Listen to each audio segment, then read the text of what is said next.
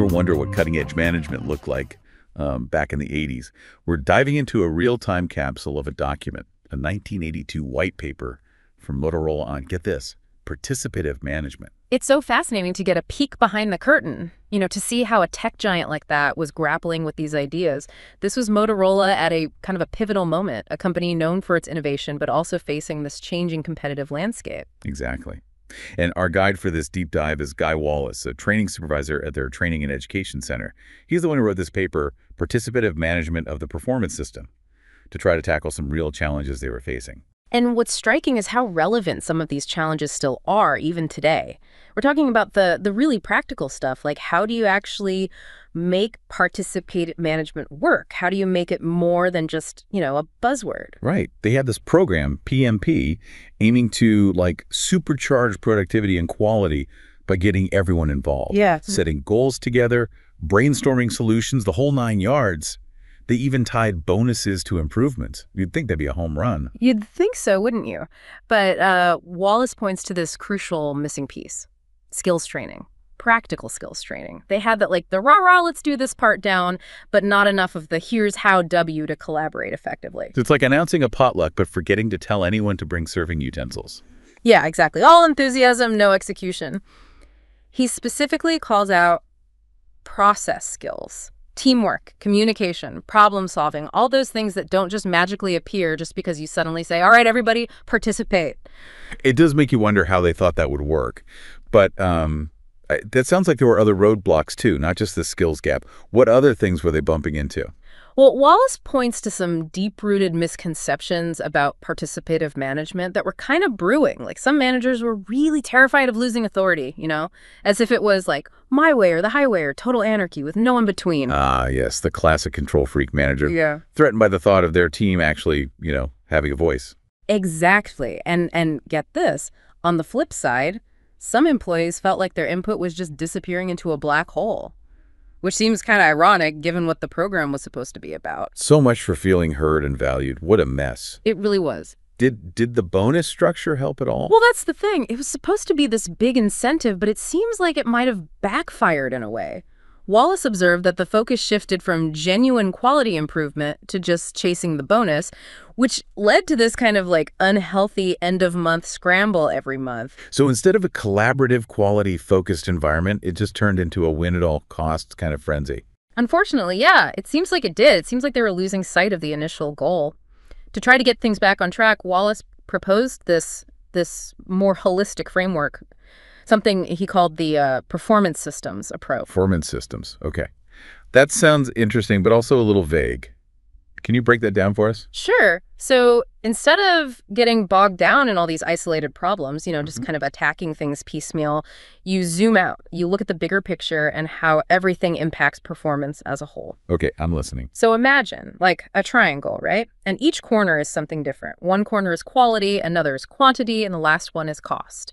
And then productivity, that's in the middle. It's the link between the quantity and the cost. So you're saying it's about understanding how all these pieces fit together. That makes sense, especially with a company as big and complex as Motorola, right? Exactly. And this approach, this performance systems approach, it helps you see where the system is weak, where are the weak points.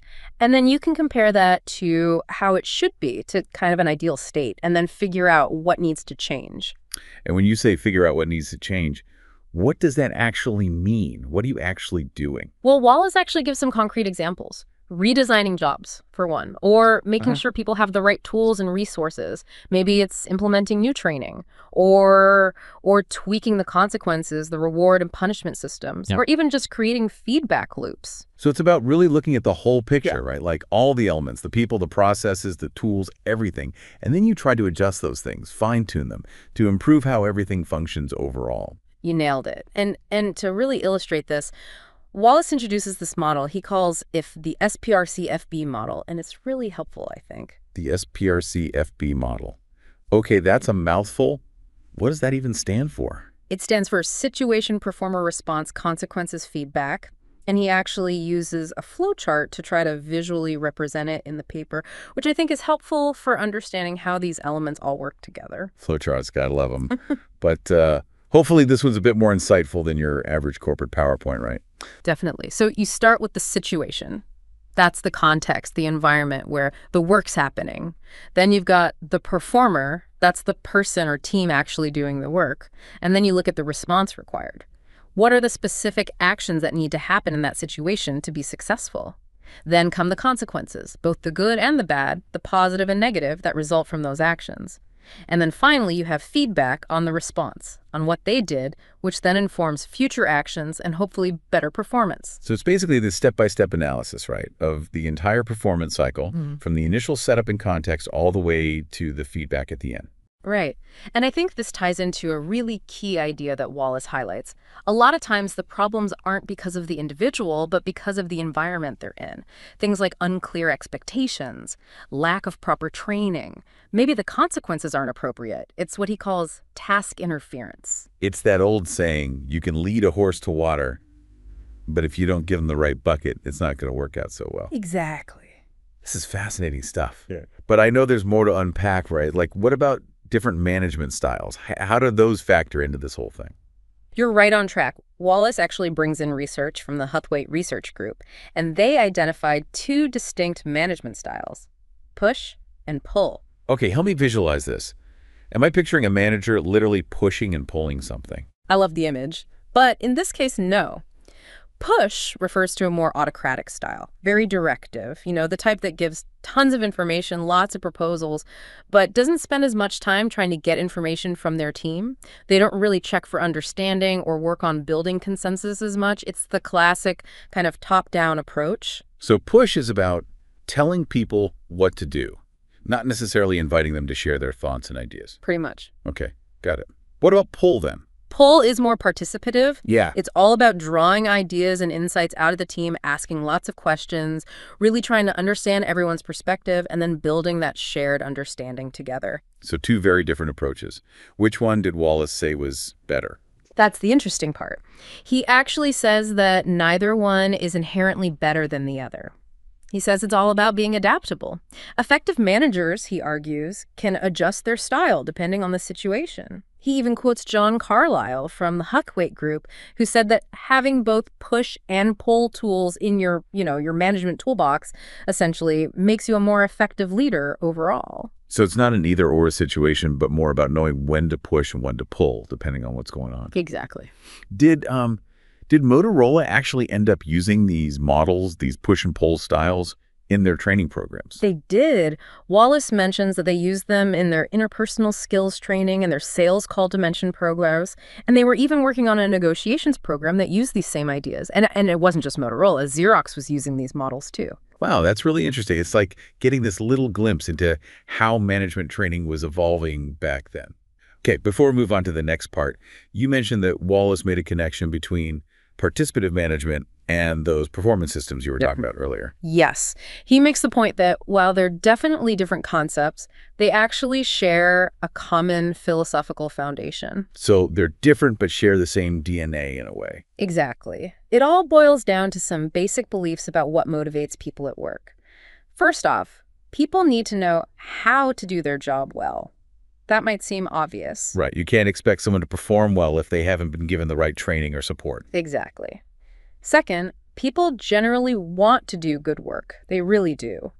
But the consequences, good or bad, are going to shape how they behave. It's that classic carrot and stick approach we always hear about. Sure, but it's more nuanced than that. It's not just about rewards and punishments. It's about creating a culture where good work is recognized and appreciated and where people feel safe to make mistakes and learn from them. So creating a culture where people feel supported, not like they're walking on eggshells all the time. Right. And this leads to the third thing they share. People work best, they thrive, in an environment where they know what's expected of them, where the standards are clear, and where they're getting regular feedback. That makes a lot of sense. It sounds like creating that kind of environment with those three elements would be essential for both participative management and the performance systems approach to really work. Absolutely. But let's shift gears for a second. We've talked a lot about the theory, but I'm curious, how did Motorola actually put these ideas into practice? Yeah, let's dive into that. It's one thing to talk about it, but another thing to actually make it happen. Right. And it's important to remember that Motorola was already pretty on board with this whole participative management thing. They already had the PMP program up and running with the whole committee structure and everything. So they had the structure in place, but they needed the tools to actually make it work the way they wanted it to. Exactly. So they brought in the performance systems approach. They started incorporating those push and pull management styles. And they also started using statistical quality tools. It was all part of creating this more effective system. We talked about those statistical quality tools earlier. Didn't Wallace have some reservations about them? Something about oversimplifying. He did. He uses this analogy that I think really illustrates his point. Imagine you take your car to the mechanic because it's making a weird noise. I know where this is going. Instead of actually taking the time to figure out what's wrong, the mechanic just starts checking your tire pressure and your fluids, all the routine stuff. Treating the symptoms without addressing the root cause. I've been there. Right, and that's what Wallace was getting at. He relates this back to Duran's idea of a diagnostic journey. It's a much more deliberate, methodical approach to problem solving. You don't just jump in with solutions. You take the time to really understand the problem, figure out what's causing it, come up with a targeted solution, and then, of course, you have to implement that solution and see if it actually works. So you're saying it's just as important to understand the why behind a problem as it is to have the tools to fix it. Exactly. It's about being thoughtful and strategic, not just throwing things at the wall to see what sticks. That makes a lot of sense. So we've talked about the theory. We've talked about the tools they use. Now I want to know, how did this PMP program at Motorola actually work in practice? What did it look like day to day? Picture this. Information is constantly flowing up and down throughout the entire organization. We'll call it an upward flow and a downward flow. Okay, I'm picturing it. Kinda. Tell me more. So the upward flow is all about employees being able to share their thoughts and ideas. They could offer suggestions for improvement, give feedback on what was working and what wasn't, that kind of thing. The important thing was that people on the front lines, the ones actually doing the work, had a voice and were being heard. That's interesting. And what about this downward flow? That's where the management side comes in. Downward flow was about communicating the company's goals and strategies, making sure everyone was clear on the overall plan. It was also about sharing expectations, setting standards, and giving feedback on individual and team performance. So a continuous loop, basically, with information and feedback flowing both ways to make sure everyone's on the same page and working towards the same goals. Exactly. And those committees we talked about earlier, they played a key role in making this whole system work. Right, the committees, we talked about all those different levels, group, sector, corporate, business center. It's a lot to keep track of. It is, isn't it? Each level had a specific role to play in making this two-way communication system actually function. Okay, remind me again who was responsible for what. Sure. So at the very top, you had the group sector/corporate committees.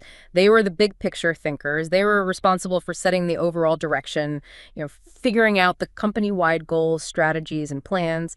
They also played a big role in getting resources for the program and figuring out the whole incentive system. Okay, so they were steering the ship, basically. What about those business center committees? Think of them as the translators. They took those big picture ideas and figured out how to make them work in their specific business unit. They'd allocate resources, set priorities for their team, and really just make sure that things moved from the planning phase to actually getting done. So they were the bridge between the big ideas and the day-to-day work. Exactly. Then you had the functional operational steering committees. They were the specialists, the ones who really knew the ins and outs of their particular area. They'd analyze how things were working, identify any weak spots, and then come up with solutions. Like a team of troubleshooters, zeroing in on the areas that needed the most attention. That's a good way to put it. And lastly, you have the working committees. They were the ones on the ground, in the trenches. They were responsible for actually implementing those solutions and then providing feedback on whether or not they worked. Wow, so everyone really did have a role to play, from the top-level planning all the way down to actually making the changes. But I'm curious, what about the people on these committees? What skills did they need to be effective? That's a great question. And the answer is it depended. It really depended on the specific role in the project they were working on. Some people might have needed a deeper understanding of the performance systems approach, while others might have needed expertise in data analysis. And then there were the universal skills. Communication, teamwork, problem solving. It really ran the gamut. So a pretty diverse set of skills needed. It wasn't just a one-size-fits-all kind of thing. Exactly. But there's a really important point that Wallace emphasizes throughout the paper.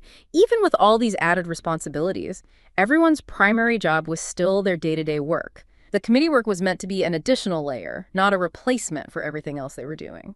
So it was about finding that balance. You want people to be engaged and contribute, but you don't want to overload them with extra work. Absolutely. It's about working smarter, not just harder, right? Definitely.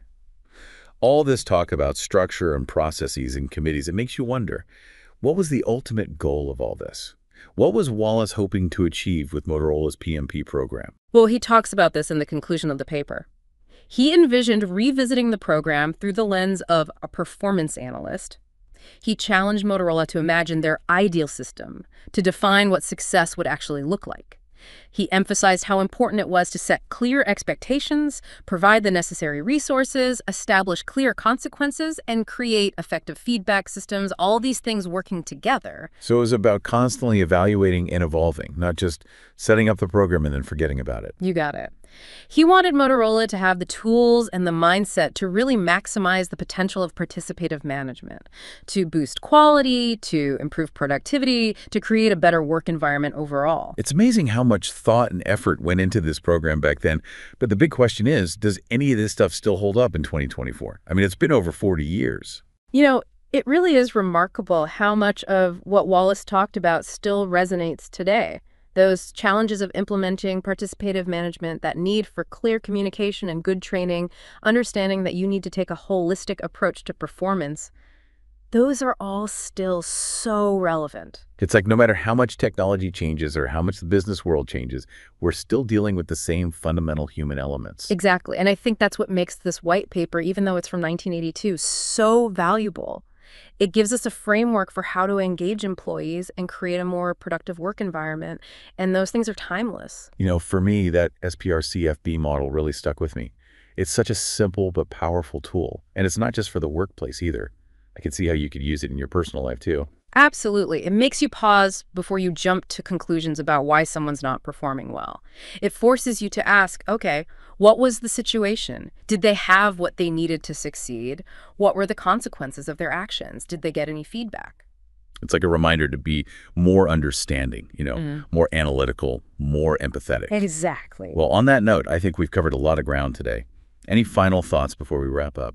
I think the biggest takeaway here is that even a document from 40 years ago can still offer valuable insights into how to create a more productive and engaging workplace. And who knows, maybe it can even help us navigate those tricky interpersonal situations in our personal lives, too. Well said. That's what I love about these deep dives. You never know what you're going to uncover or where it's going to lead. That's all the time we have for today. Until next time, keep exploring, keep learning, and keep those performance systems humming.